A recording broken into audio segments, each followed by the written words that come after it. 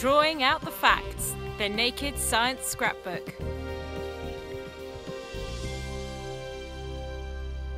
Hello and welcome to the Naked Science Scrapbook from the Naked Scientists. This time we're answering the question, what is a fungus?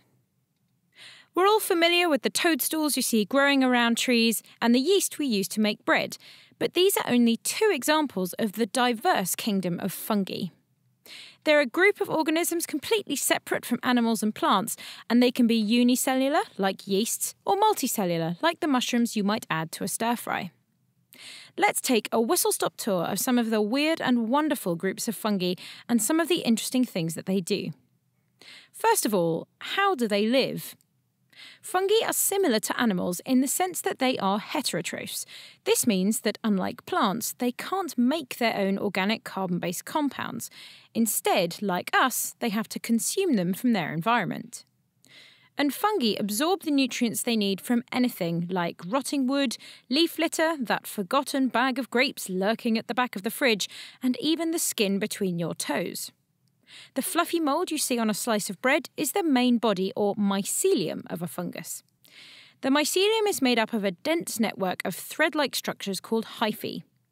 These look a bit like plant roots, and they are how fungi take up nutrients, but unlike plant roots, they actively release into their local environment enzymes and other digestive chemical juices that break up compounds into simpler molecules that the fungal hyphae can then take up. And these hyphal networks operate on a massive scale. In fact, the mycelia of the fungi that produce the toadstools you can see in woodland can extend for hundreds of metres beneath the soil. But working on its own is not always enough for a fungus to extract all of the nutrients it needs. Instead, many team up with plants, and in some cases, without this relationship, neither can survive without the other. These interactions are known as mycorrhizae. The plant swaps some of the carbohydrates produced through photosynthesis in return for phosphorus, magnesium and copper collected by the fungi from the soil. Around 90% of all families of plants form these sort of mycorrhizal relationships, from crops like wheat and barley to orchid flowers to trees like birch and beech. It's even been suggested that without their mutual interactions, neither plants nor fungi could have colonised the land. So what are toadstools and mushrooms? These are the fungal fruiting bodies. They release spores that can either germinate on their own to form a new individual by asexual reproduction, or the spores can join together to form a new organism, thereby reproducing sexually.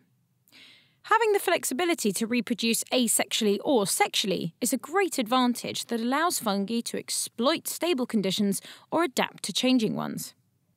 And of course, some of these toadstools are also edible. Species like morels, chanterelles and giant puffballs, as well as the cultivated field mushrooms you buy in the supermarket, all make excellent additions to the dinner table. And though I wouldn't advise eating some species because of the psychedelic effects they may have, fungi are an important part of food and drink production in other ways too.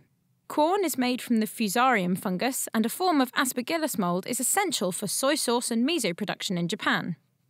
Cheese lovers' lives wouldn't be the same without molds in the Penicillium genus, like P. glaucum, to make the blue veins and pungent odours of blue cheeses. And of course, we use yeast to turn grains and water into bread, and grains, fruit, or even potatoes into alcohol. Yeasts are single-celled fungi that reproduce asexually by budding. The next generation simply bud off the parent, rather than releasing spores like the toadstools we met earlier.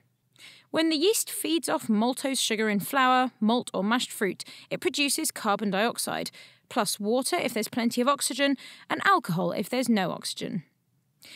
Fungi aren't always good for us, though. The infection athlete's foot is caused by fungi that feed on the keratin in skin, nails and hair. Patients with AIDS are susceptible to potentially fatal fungal lung infections, and many women and men around the world have experienced the discomfort of thrush caused by the Candida albicans fungus. But they can also provide us with ways of fighting disease. In order to stop bacteria and other fungi from invading their patch, many fungi produce chemicals that can stop other microorganisms in their tracks. And it was by isolating these chemicals that we developed some of our most important antibiotics. Perhaps the most famous fungi-derived drug, penicillin, was developed from Penicillium chrysogenum that's very closely related to the penicillium fungi we met earlier used to make blue cheese. So, fungi are an extremely diverse kingdom of organisms. Many plants couldn't survive without them, they're important decomposers, and a night out at a restaurant wouldn't be the same without them. Something to think about next time you wrinkle your nose in disgust at a mouldy piece of bread. That's it for this time. To get the answers to more science questions, join us online at thenakedscientist.com/scrapbook. Bye!